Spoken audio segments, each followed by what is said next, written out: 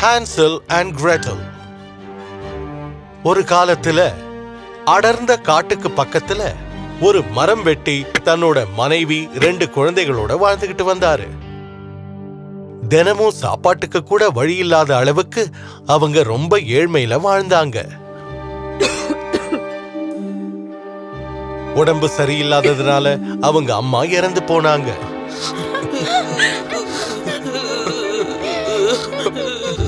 அம்மா இறந்ததுக்கு அப்புறம் வீட்டு வேலைகளோட சுமை அத்தனையும் அப்பா மேல விழுந்தது.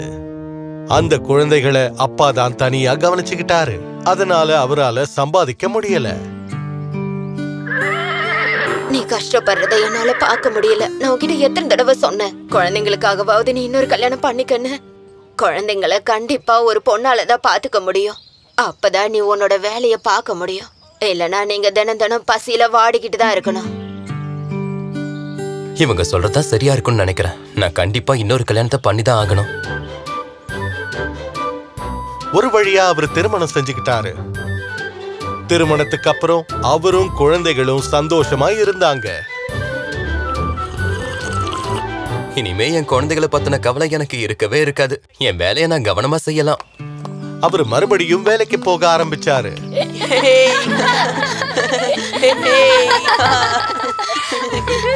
சாப்பாடு தயாரா இருக்கு, வந்து சாப்பிடுங்க. ஹான்சலும் கிரெட்டலும் டைனிங் டேபிளுக்கு ஓடி போய் அந்த உணவை சாப்பிட ஆரம்பிச்சாங்க. எனக்கு ரொம்ப பசிக்குது, இன்னும் கொஞ்சம் கிடைக்குமாமா ப்ளீஸ்? கிடையாது. சும்மா விளையாடிக்கிட்டு உட்கார்ந்து சாப்பிடுற உனக்கு அதிகமான சாப்பாடு கொடுக்கணும்னா எப்படி? உனக்கு அவ்வளவுதான் சாப்பாடு. பசியோட இருந்த குழந்தைகளுக்கு உணவு கொடுக்காம அவங்க நிறைய சாப்பாடு சாப்பிட்டாங்க. இந்த கிரெட்டல் நீ சாப்பிடு. உன் சாப்பாடு எனக்கே கொடுத்துட்டா உனக்கும் பசிக்கும்ல? இல்ல, எனக்கு இன்னைக்கு பசிக்கல, நீ சாப்பிடு ப்ளீஸ். ஹான்சல் கிரெட்டலுக்கு தன்னோட உணவை கொடுத்தான். தேங்க்யூ அண்ணா. அவங்க ஸ்டெப் மதரோட கொடூரமான நடத்தையால ஹான்சல் ரொம்ப வருத்தப்பட்டான். அவனுக்கு அவங்க அம்மாவோட ஞாபகம் வந்துச்சு. அவன் அடிக்கடி வானத்தை பார்த்து நட்சத்திரங்களுக்கு இடையில அவங்க அம்மாவை தேடினான். அம்மா, நீங்க எங்கம்மா இருக்கீங்க? திரும்ப வீட்டுக்கு வந்துருங்கம்மா ப்ளீஸ்மா.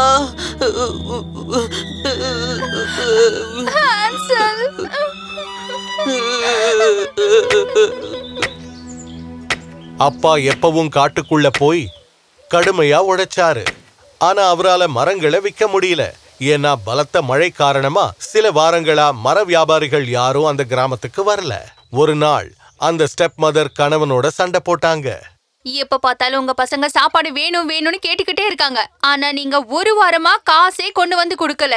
நான் எப்படி சமைச்சு போடுறது? நானும் பசியில வாட வேண்டியதுதான். இனிமே கண்டிப்பா உங்க பசங்களுக்கு நான் சமைச்சு போட மாட்டேன். என்ன எதுவுமே கேட்க கூடாது. நான் என்ன தப்பு பண்ண? எதுக்காக நீ என்ன திட்டுற? மழை காலத்துல இப்படிதான் இருக்கும். அதுக்கு என்ன பண்ண முடியும்? டவுனுக்கு போய் இந்த மரக்கட்டையெல்லாம் வித்துட்டு வாங்க. இது கூட நல்ல யோசனையா தான் இருக்கு. நான் கிளம்புறேன். கண்டிப்பா மரக்கட்டைகளை வித்து முடிச்சிட்டு உங்களுக்காக எல்லா பொருட்களையும் வாங்கிட்டு வரேன். அடுத்த நாள் காலையில மரங்களை விக்கிறதுக்காக அப்பா டவுனுக்கு போனாரு.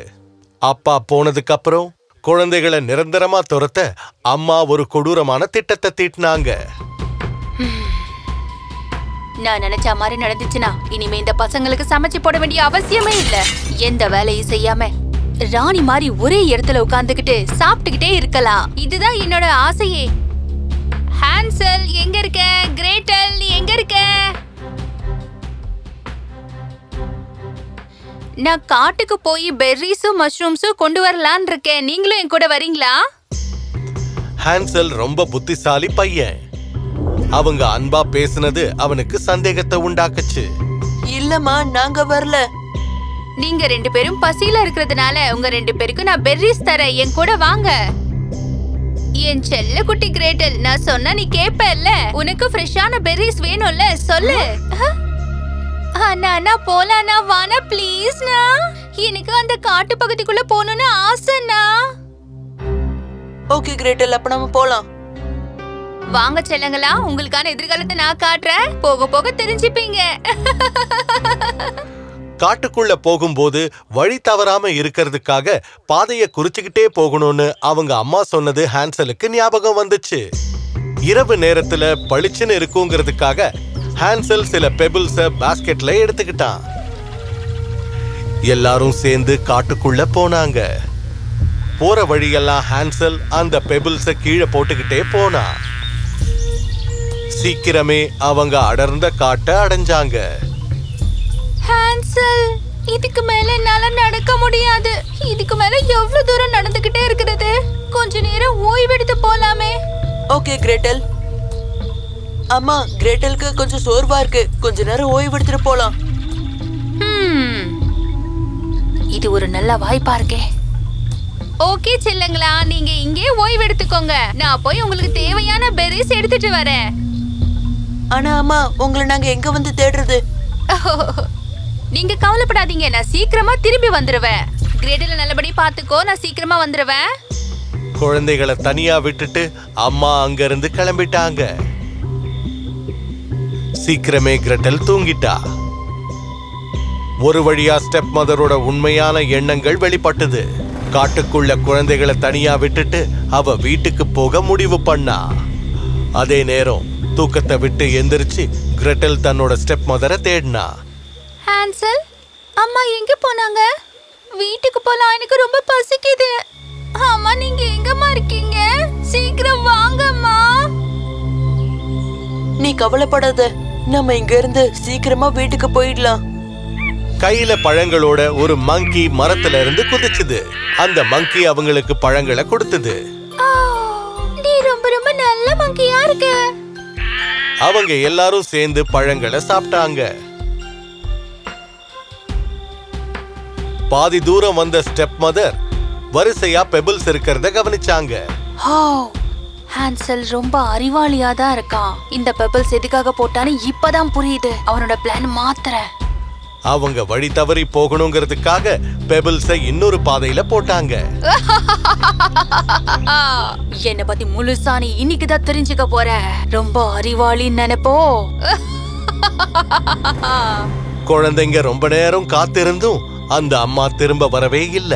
சூரியன் அஸ்தமிச்சிருச்சு, இருட்ட ஆரம்பிச்சிருச்சு. அம்மா எங்க போனாங்க ஹான்சல்? எனக்கு ரொம்ப பயமா இருக்கு. நம்ம எப்ப வீட்டுக்கு போவோம்?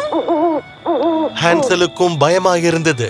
ஆனா வழியெல்லாம் அவன் பெபிள்ஸ போட்டுட்டு வந்தது அவனுக்கு ஞாபகம் வந்தது. பெபிள்ஸ். அவங்க எந்திரிச்சு பெபிள்ஸ தேட ஆரம்பிச்சாங்க. எல்லா இடத்துலயும் தேடி பார்த்தோம், எதுவுமே கிடைக்கல.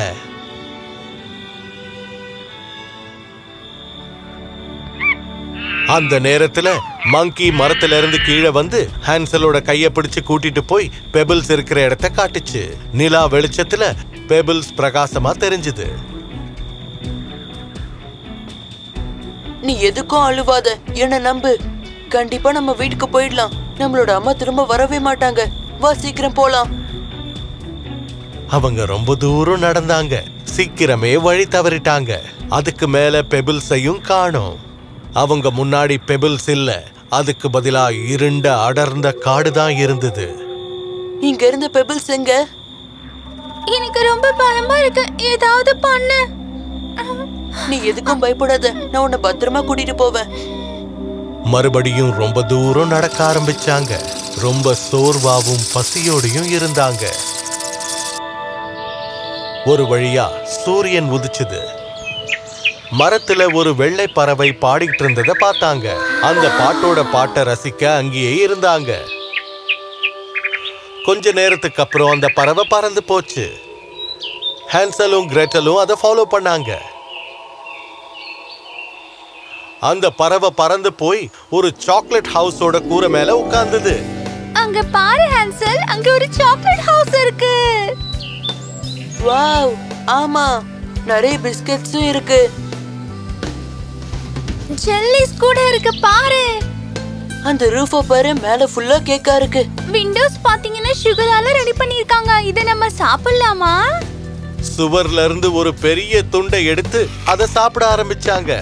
பசியோட இருந்த எலிகள் மாதிரி ஹான்சலும் கிரெட்டலும் அதை கொறிக்க ஆரம்பிச்சாங்க. இது ரொம்ப சுவையா இருக்கு. நான் ரொம்ப ரொம்ப பசியில இருக்கேன். இந்த மொத்த வீட்டையும் நானே சாப்பிட போறேன். சாப்பிட்டுக்கிட்டு இருக்கும் போது யாரோ கதவை திறக்கிற சத்தம் அவங்களுக்கு கேட்டுச்சு.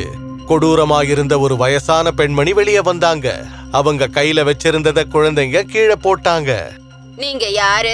இந்த இடத்துல என்ன பண்றீங்க? என் வீட்டை சாப்பிட உங்களுக்கு யாரு உரிமை கொடுத்தா? மன்னிச்சிடுங்க, நாங்க ரொம்ப பசியா இருந்தோம். எங்க வீட்டுக்கு போற வழிய மறந்துட்டோம். பாவம் இந்த குழந்தைங்க. நீங்க ரொம்ப பசியா சோர்வா இருக்கீங்களா? உள்ள வாங்க, நான் உங்களுக்காக நிறைய உணவு தரேன். நான் உங்களை பாத்துக்கிறேன், வாங்க. குழந்தைங்க கைகளை பிடிச்சு உள்ள கூட்டிட்டு போனாங்க. அந்த வயசான பெண்மணி தன்னோட மந்திரக்கோலை பயன்படுத்தி உணவை வரவழைச்சாங்க. வாவ், இவ்ளோ சாப்பாடா? 2 குழந்தைகளும் உணவை சந்தோஷமா சாப்பிட்டாங்க. நீங்க 2 பேரும் ரொம்ப சோர்வா இருக்கீங்கல்ல, கொஞ்சம் ஓய்வெடுங்க. ஒரு மென்மையான படுக்கை உடனடியா அங்க வந்தது. நீங்க செஞ்சதுக்கு நன்றி. ஆனா இப்ப நாங்க எங்க வீட்டுக்கு போகணும். ரொம்ப நேரம் ஆயிடுச்சுமா. எங்க அம்மா கண்டிப்பா எங்களை தேடிக்கிட்டே இருப்பாங்க. ஆமா பாட்டிமா, நாங்க வீட்டுக்கு போயாகணும். நீங்க செஞ்சதுக்கு நன்றி சொல்லிக்கிறேன். Good bye. ஹான்சலும் கிரெட்டலும் கதவை திறக்க போன அந்த நேரத்துல வயதான பெண்மணி மந்திர சக்தியால அந்த கதவை பூட்டிட்டாங்க. இப்படி பண்ணீங்க.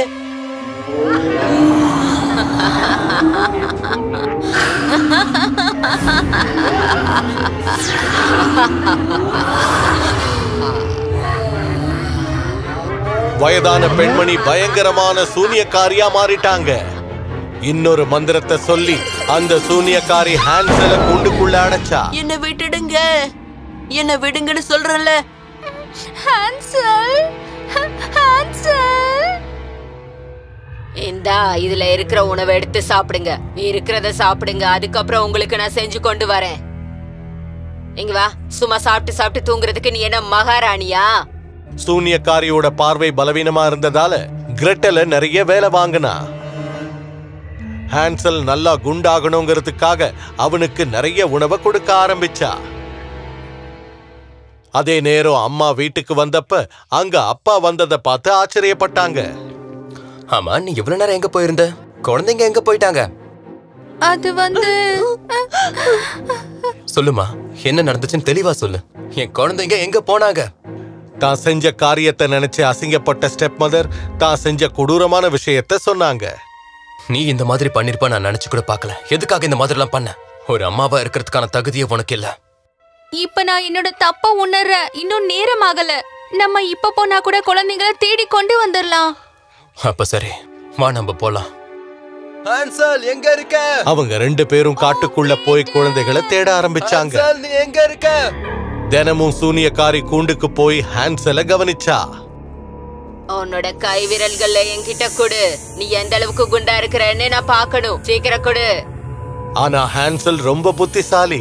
சூனியக்காரியோட கண் பார்வை பலவீனமா இருக்கிறது தெரிஞ்சதுனால தன்னோட விரல்களுக்கு பதிலா கோழியோட எலும்ப அவளுக்கு காட்டுனா.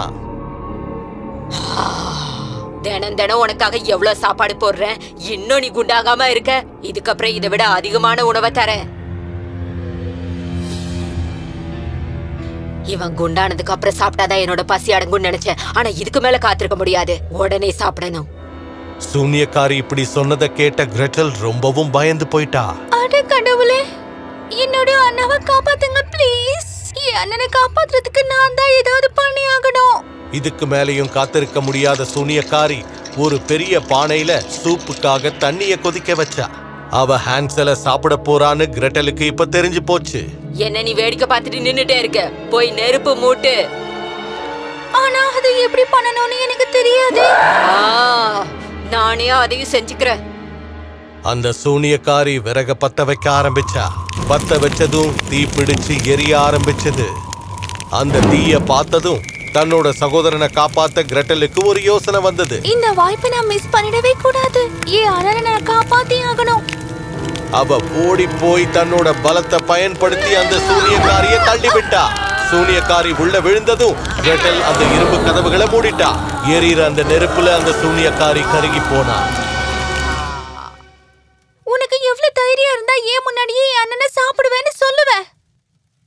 பக்கத்திலேயே அந்த மந்திரக்கோல் இருக்கிறத கிரெட்டல் பார்த்தா. அந்த மந்திரக்கோலை எடுத்து ஹான்சல விடுவிச்சா. கிரெட்டல், ஹான்சல் அண்ணா. அந்த சூனியக்காரியோட அறைக்கு போய் நிறைய புதையல் பெட்டிகளை பார்த்தாங்க. நிறைய சிலைகளையும் நிறைய மந்திர பொருட்களையும் இவங்க 2 பேரும் பார்த்தாங்க. ஓ கிரேட்டல், அந்த மேஜிக் ஸ்டிக்கை என்கிட்ட கூட, நான் ஒன்னு செய்ய போறேன். கிரெட்டல் அந்த மந்திர கோலை அவங்கிட்ட கொடுத்தா. மந்திரத்தை சொல்லி ஒவ்வொரு புதையல் பெட்டியா அவன் திறக்க ஆரம்பிச்சான். முத்துக்களும் விலை உயர்ந்த கற்களும் தங்கமும் இருந்தது. இத நம்ம வீட்டுக்கு கொண்டு போயிடலாம். ஒரு நிமிஷம், இந்த சிலைகள் அப்படி என்னதான் இருக்கு? இதுவும் நம்ம மாதிரி குழந்தைங்களா இருக்கே. ஹான்சல் அந்த மந்திர கோலை சிலைகள் மேல பயன்படுத்தினான். அந்த சிலைகள் எல்லாமே உயிருள்ள குழந்தைகளா மாறினதை பார்த்து ஆச்சரியப்பட்டாங்க. ஓ, ரொம்ப நன்றி நண்பா, நீ எங்களை இப்ப காப்பாத்திட்ட. நாங்க வீட்டுக்கு போகலாம். நன்றி எல்லாம் வேண்டாம். உங்க வீட்டுல எல்லாரும் தேடுவாங்கல்ல, இங்க இருந்து நம்ம எல்லாரும் உடனே கிளம்பி போயிடலாம். அவங்க எல்லாரும் வீட்டை விட்டு வெளியே ஓடி வந்தாங்க. ஆனா ஹான்சல், வீட்டுக்கு போறதுக்கான வழி நமக்கு தெரியாதே. நம்ம என்ன பண்ண போறோம்? நீ கவலையே படாத. ஹான்சல் அந்த மந்திர கோலை பக்கத்துல இருந்த ப்ரூம் ஸ்டிக்ஸ் மேல பயன்படுத்தினா.